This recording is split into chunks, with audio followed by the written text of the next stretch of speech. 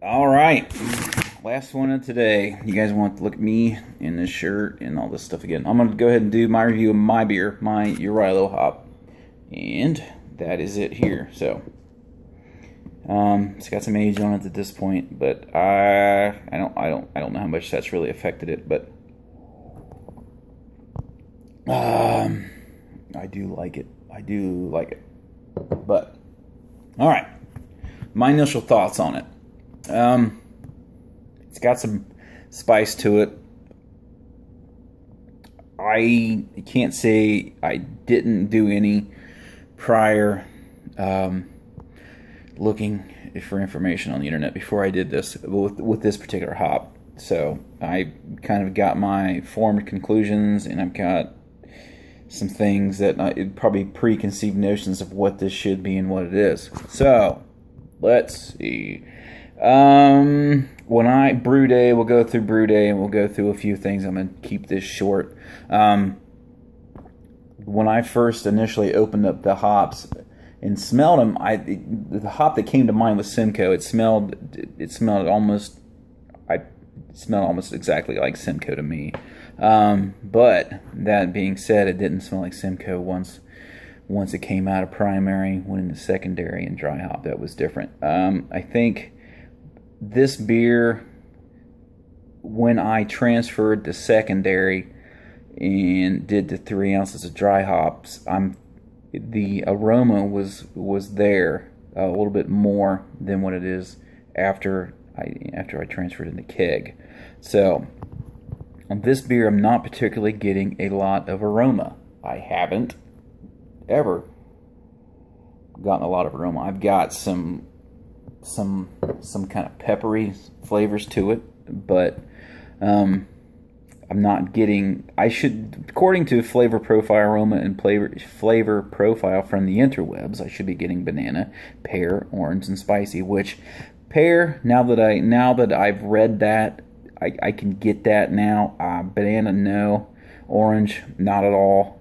Spicy, yeah. As I said, pepper, I'm kind of getting that, but I'm getting almost like a tea-like astringency from it. I don't think it's an off flavor from the beer.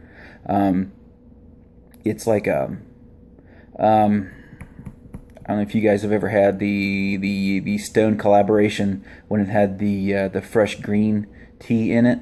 It was that type of flavor, but not quite as intense as a Stone. It's not off-putting at all. It's enjoyable. I do like that hop. I read somewhere, and I was just looking for it. Someone had created a description of the hop and said it's not an IPA hop, and I would say you are probably correct there. As far as being a single hop IPA hop, no, I think it's not quite.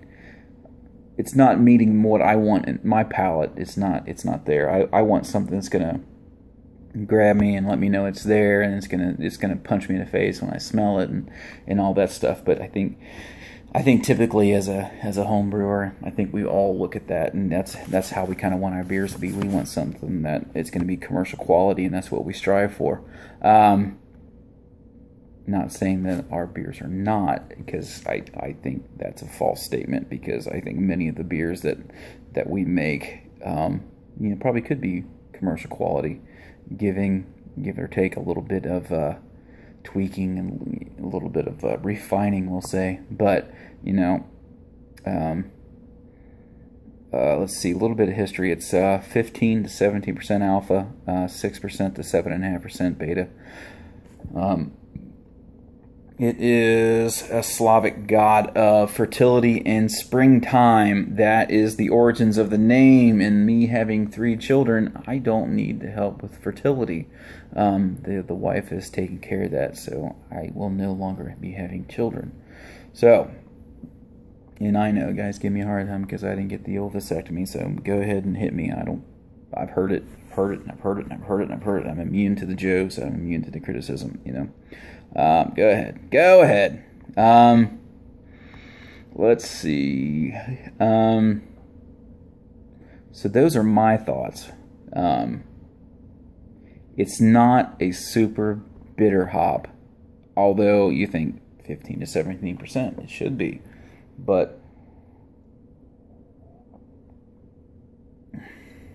it's a pleasant bitter. It's not a bitter where you want to take and scrape your tongue. So, having said that, I think this hop definitely would pair better with friends. I think it needs some help. Is it IPA, double IPA worthy? I don't know. I think it'd be a damn fine, just a regular pale. I think that would be really good.